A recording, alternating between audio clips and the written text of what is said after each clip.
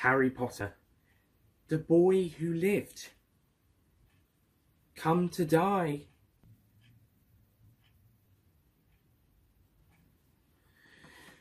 Avada Kedavra!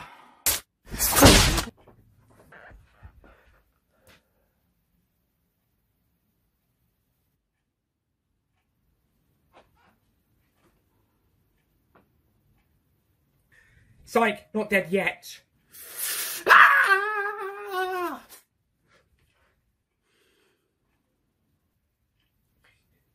Technically, I am the master of that wand after I disarmed Draco. After he disarmed Dumbledore, even though you killed Snape, and Snape killed Dumbledore, but Draco disarmed him first. So technically, I'm the master of that wand. I've also had the Resurrection Stone, and I own the Invisibility Cloak. Technically, the film doesn't say that my cloak is the cloak from the Deathly Hallows, but the books say it is. So, yes, my cloak is the one from the Deathly Hallows legend. I had the stone earlier, and the wand technically belongs to me. Well, I'm technically its master, so I am the master of death, Voldemort. Or should I say, Tom Riddle.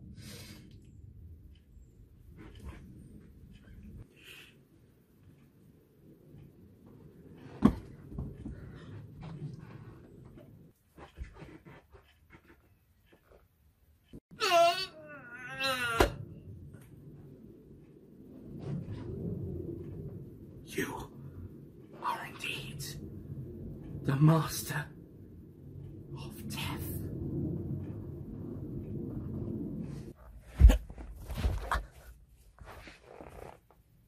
He's the chosen one.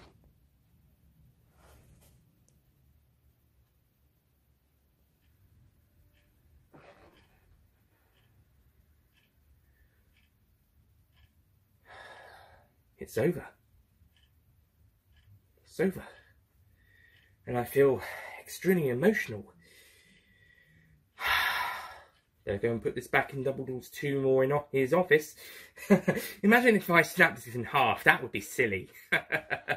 No, I'm going to prepare my actual one first. That should have happened in the film, by the way. That I didn't mention this in the review. That should have happened. Should have used the Elder Wand to fix his actual wand. Yeah, anyway, off I go. Enjoy the review.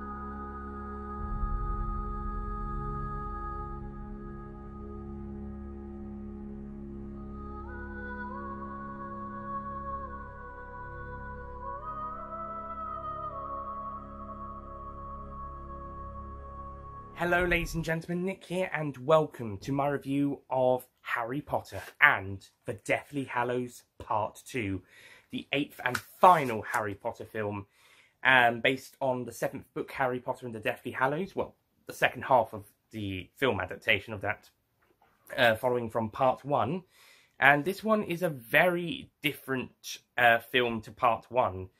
Well, each film is kind of different in their own way, but parts 1 and 2 feel pretty different, considering they were filmed at the same time, filmed and edited at the same time, and they're pretty much the same story.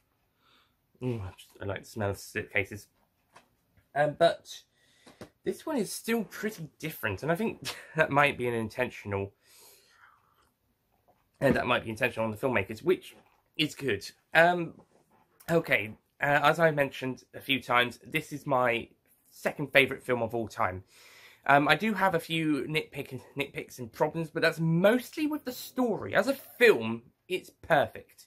It's a perfect film. As an adaptation of Harry Potter and the Deathly Hallows, chapters 25 to 36, plus a bit of 24. The very end of 24 was at the end of part 1, as was the Dobby funeral bit. So parts of 24 in part 1, parts of 24 in part 2. Anyway, so parts of 24 and chapters 25 to 36, plus the 19 years later in part 2. As an adaptation of that, it's well, it's still a brilliant adaptation. They're all brilliant adaptations, but I think this time round we have got a few slight issues that we do need to address. For starters, the second half of the climax, there are some changes from the books that don't quite fit. Most notably the Voldemort's death. Whilst it is a pretty great death for film, I would have liked Harry to explain to Voldemort a bit more about the Elder Wand's allegiance. He started to on the top of the tower, and then he grabbed him round, and he had that really cool bit where they fall down to the courtyard, fly down to the courtyard. But then he doesn't tell Voldemort the rest of it. He then tells Ron and Hermione it.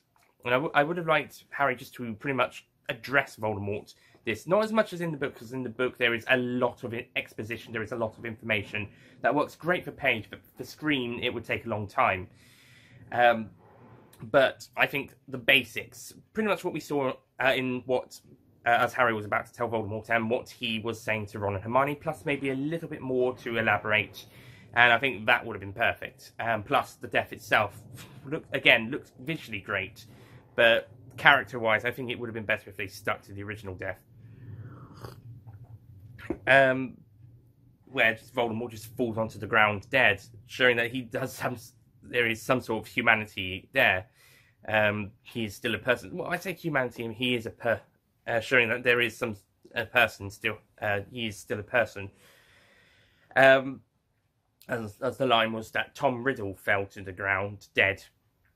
And I think that would have been a good one, although you do have the question of where do you put the body afterwards. At least here you don't have that dilemma. And then Harry snaps the Elder Wand after telling Ron and Hermione what happened. And I don't really like... That's the bit I like the least. I don't really like that. I would have preferred it if he left it in Dumbledore's office or back at the tomb. But, yeah, it was just... There's some minor quads, and also the final score track at the very end of the film makes me really emotional and really sad. This is at the very end of the credits, and I think they should have gone very bombastic with the final instrumental track, because it's a the track that they have makes me feel very sad. It's finished, it's all over, and I don't want to feel that. I mean, I'm sad it's over, but I want to go out feeling extremely happy, because although it's over, it was a great experience watching these films, especially this one. So I would have liked something a bit more happy and upbeat like some of the other ones, or a bombastic version of Hedwig's theme, basically a bit like with Star Wars episodes 3 and 6 having a big bombastic version of the Star Wars theme. I'm hoping episode 9 will have the biggest and most bombastic version of that theme when that comes out. So if there is a film adaptation or adaptations of Cursed Child, if they're going to do it, if they do a 2-part one, which I think would be logical, because like Deathly Hallows, you don't want to do a 4-hour film. But if they were to do Cursed Child, the end of that film, or films if it's 2, they should have a bombast, and there's no more planned after that. Well, Harry Potter ones anyway. Big bombastic Hedwig's theme at the very end, and same for Fantastic Beasts 5, big bombastic Fantastic Beasts theme at the end of that film. Like I said, this is a nitpick, and it doesn't really affect the film, but I just think they should have had a happier track to end the final couple of minutes, final couple of seconds of the film on, because it just made me really sad. Quite a lot of the emotion does come from other pieces of the film, and I think the film exceeds in many places. But I would have liked a bit more of a happier final instrumental track at the very end of the credits. Okay, go to the positives. This film is a masterpiece. Apart from the few problems that I and a couple of other fans have had, and some of the other changes in the from the books being a bit awkward. But besides that, it's a really great film. Fantastic performances from our leads. I don't know whether this or part 1 is their best, or Order of the Phoenix for Daniel Radcliffe. Although I think Emma Watson and Rupert Grint's best performances are either in this film or in part 1. Although I did love Watson's in Half-Blood Prince. It's great performances. I think everybody is on the ball here. Everyone hits the nail on the head. It's fantastically written, besides possibly the very last couple of scenes with the changes from the books. A couple other changes around along the way. Some of them not too bad, some of them a bit awkward. But the ones I've already talked about are the ones that I mainly have the issue with. Not too much of an issue. I mean, I'm not going to go all over them as some people might, but enough. I think me bringing them up would be enough. But I think bringing them up would let me say my piece on them. Also, the 19 years later, would have liked a capital Y and a capital L for the 19 years later. 19 years. I'll have to check. I didn't actually check what it is in the book.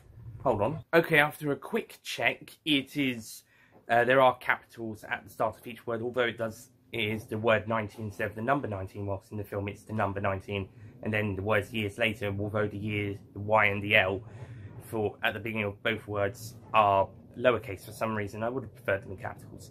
But anyway, that's a nitpick as well. So yeah, fantastic film. Fantastic acting from everyone. Well done. Take all day to go through everybody, and an actual proper look online. Fantastic cinematography, fantastic editing, visual effects, practicals, absolutely amazing. The story is brilliant. Like I said, the only problems I really have is when they have major changes from the books. I actually think the boathouse is actually a better place for them to meet, because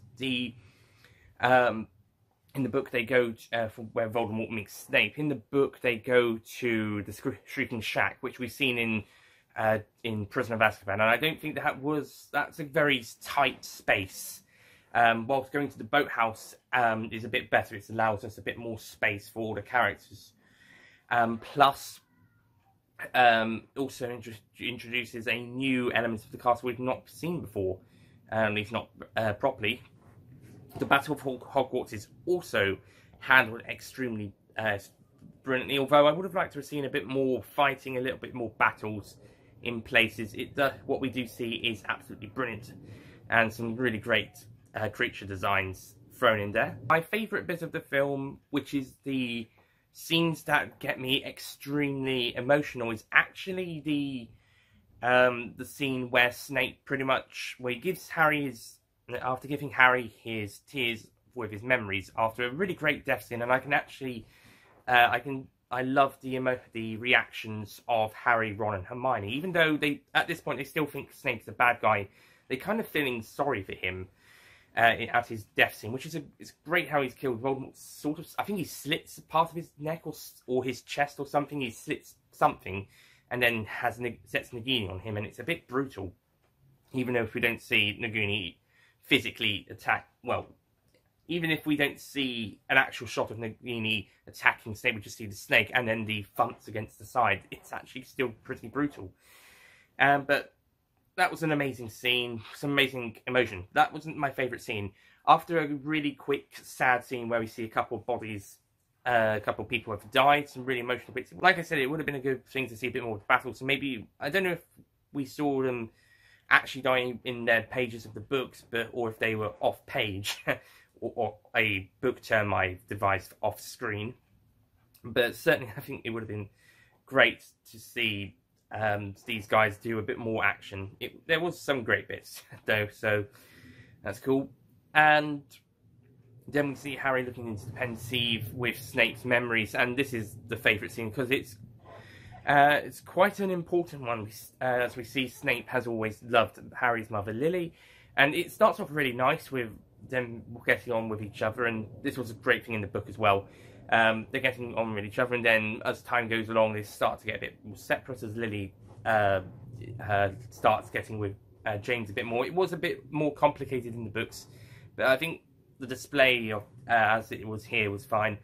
I do have to say the Professor Trelawney prediction was the wrong one. I think it should have been the one from Order of the Phoenix, not the one from Prisoner of Azkaban, because that one was that was a prediction literally on the spot.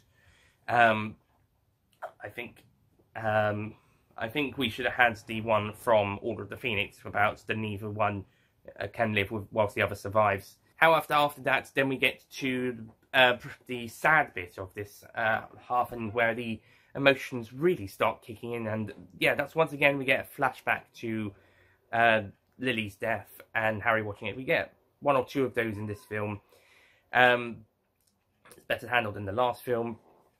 And yeah, it really pulls at the heartstrings, especially with the understanding of Snape being in love with Lily, and him watching over Harry, and soon reveals that he's actually a nice guy. He planned the death of Dumbledore, which is something that Harry should have told Voldemort. That was part of the conversation they had. And the reveal of Harry as being a secret Horcrux. And yeah, the whole scene is an emotional pull at the tugs, and Alexander Desplat's score is perfect for that scene. It is so beautiful. I prefer his Part 1 score as an overall film score, but Part 2 has a fantastic score as well.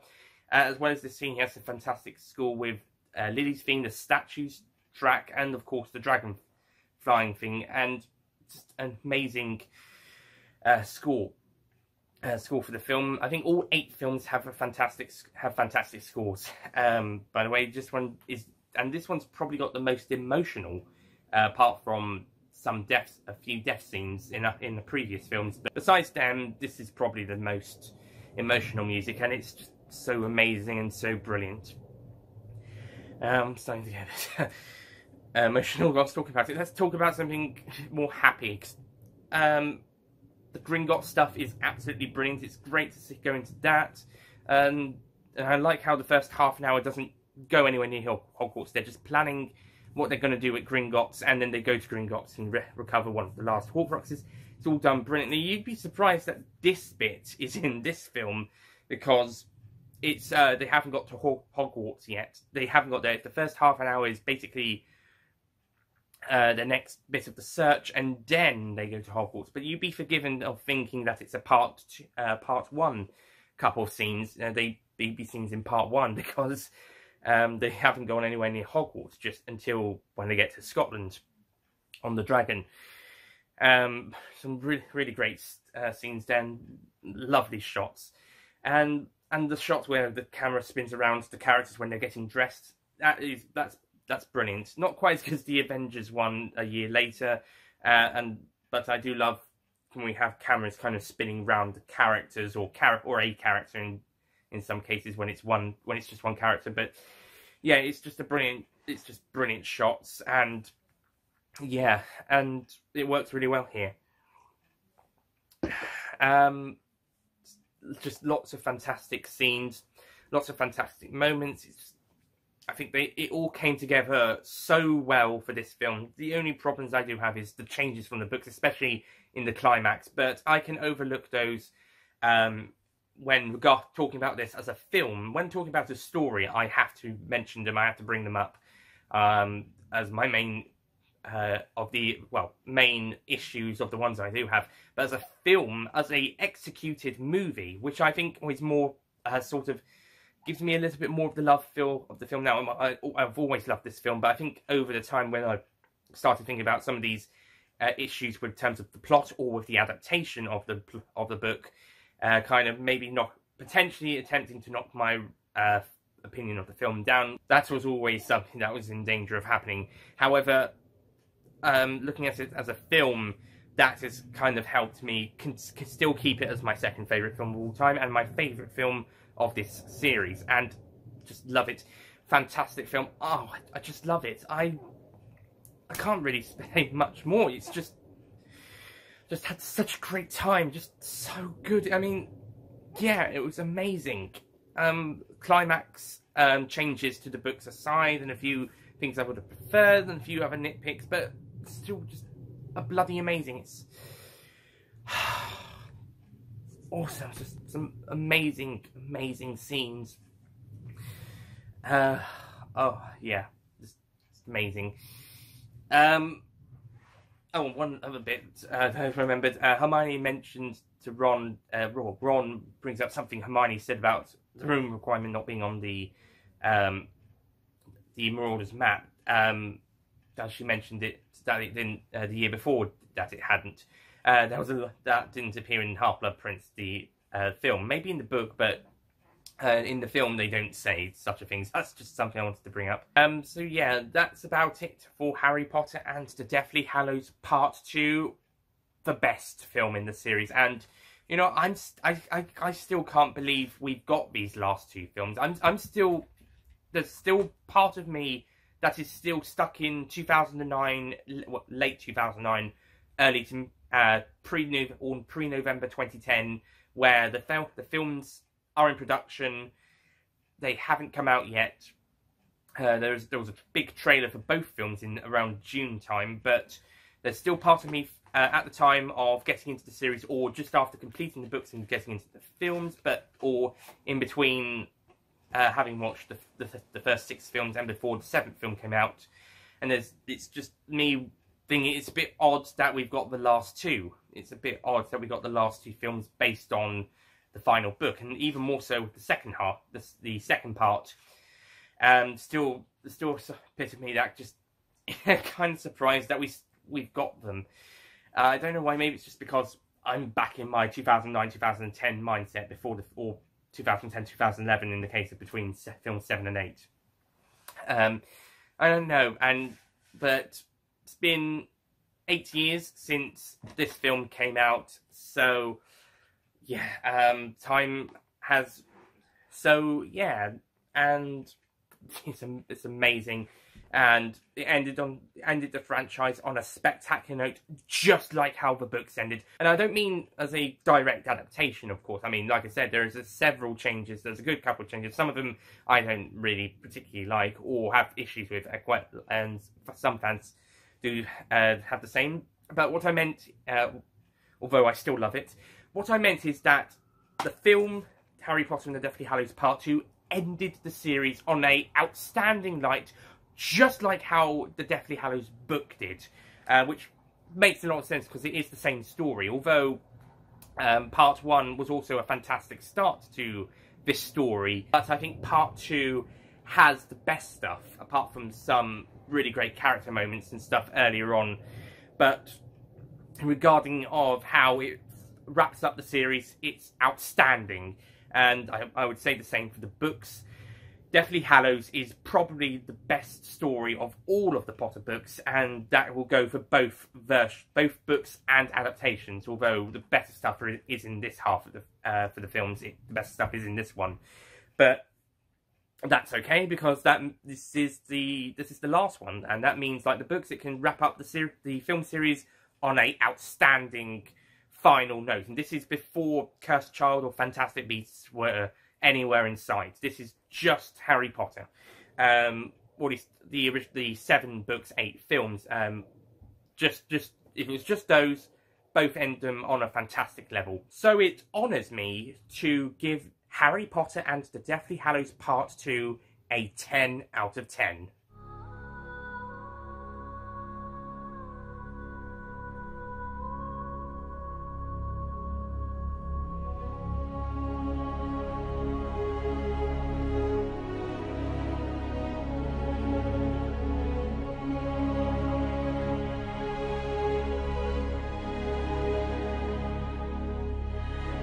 Yeah, besides a few nitpicks, some that are shared by other fans, some that are just my own. Most of them are with the plot, or how they really, or rather, what they changed from the book and what they should have done.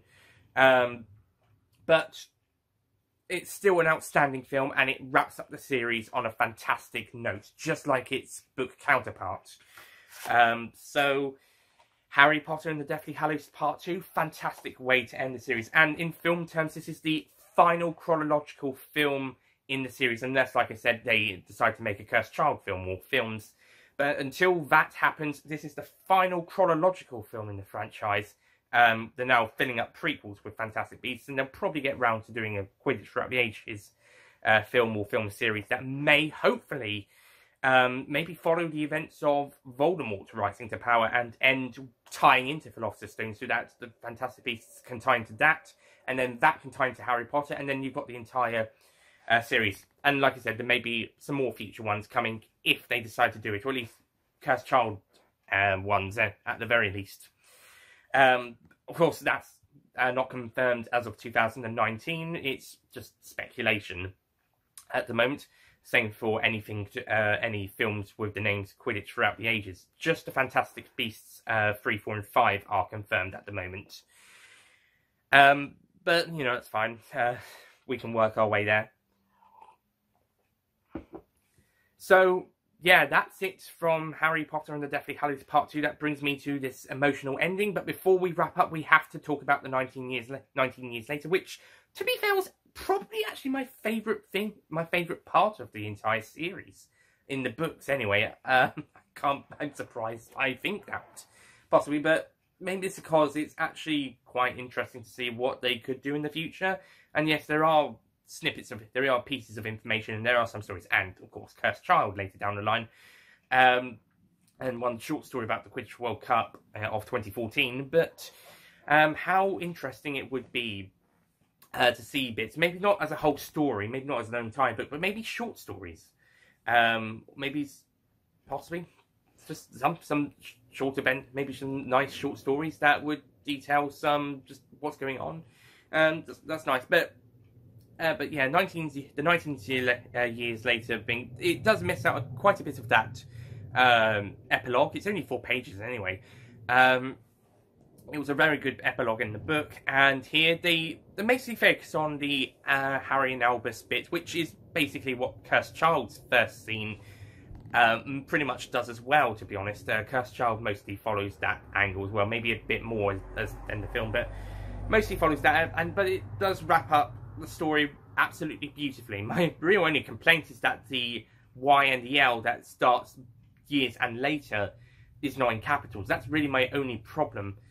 Plus that I think they could have held on that fantastic final shot a bit longer, but besides that, absolutely fantastic. And like I said, I would have liked to have seen a bit more, but maybe they could save that for Cursed Child, which is unlikely unless they do make it.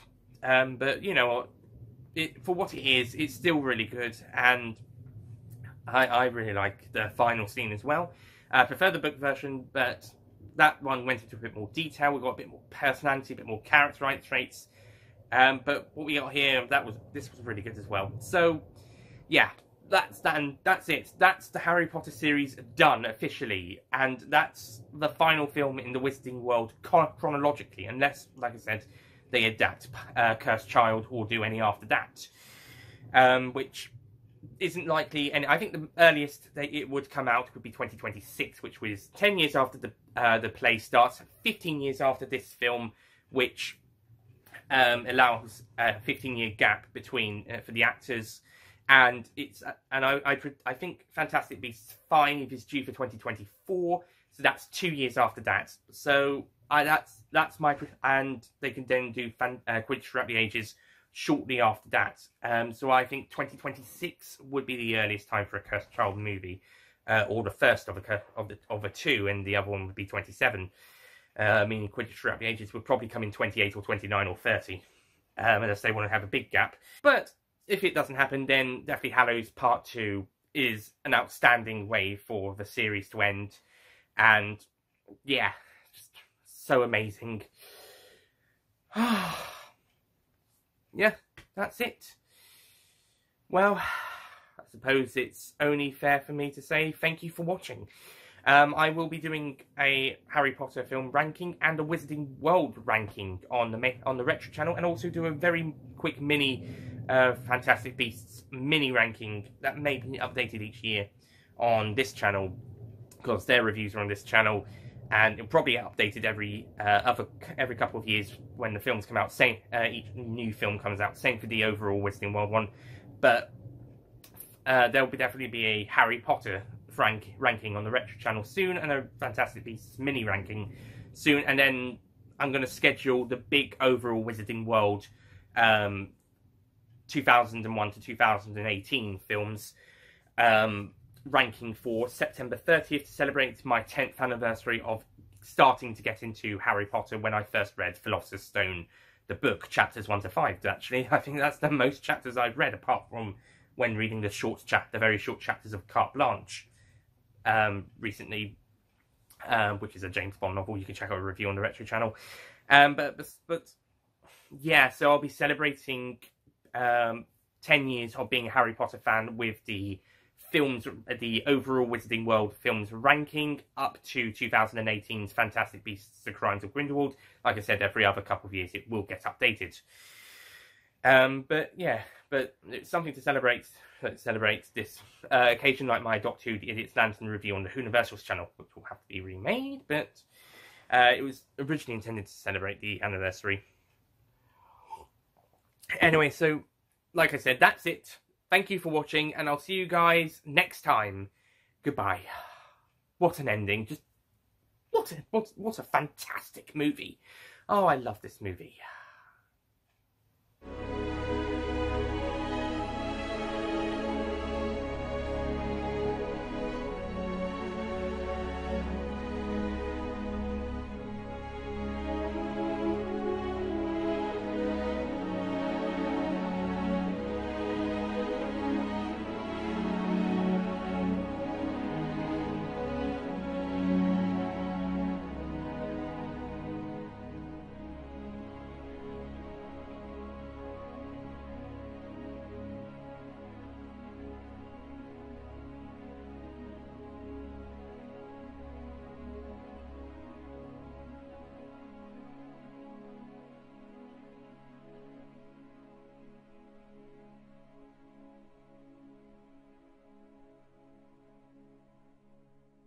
Don't forget to click below to subscribe to the official Nicholas Payne YouTube channel.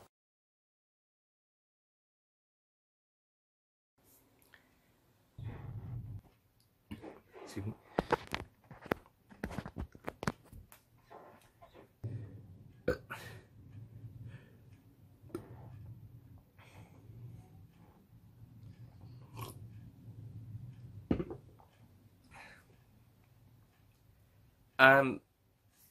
My special, might have been cool to see a bit more. It would have been good to also have seen a bit. It would have been good to see a bit more of them.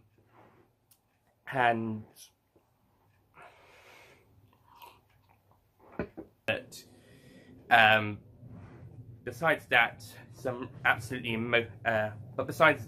some fantastic emotional.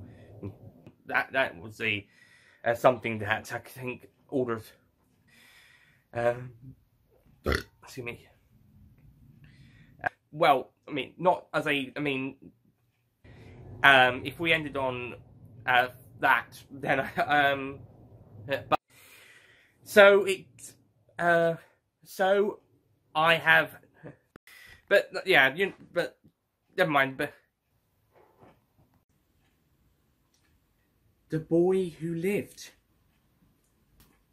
We'll do that again.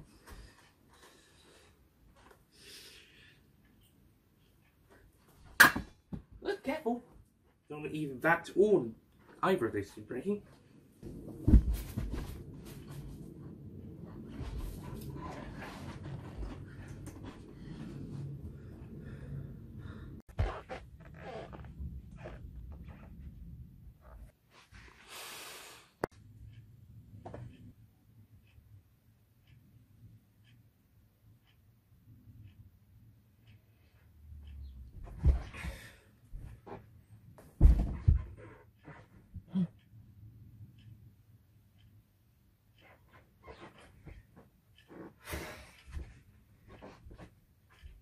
Psych, not dead yet. And also, technically, I own... And also, technically... No. I've also had the Resurrection Stone, and I own the Invisibility Cloak, although the film doesn't address that. My cloak is the Hallow, but it is... so... I mean, technically, the book... I mean, technically, the film doesn't address that the cloak is... Technically, the film doesn't address the fact that technically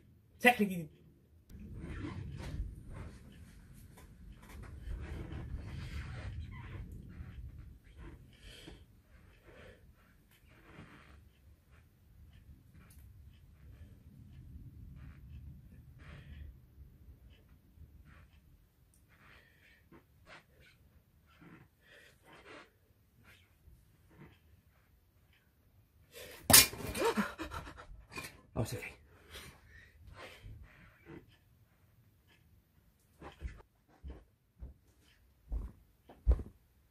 Two, one, action.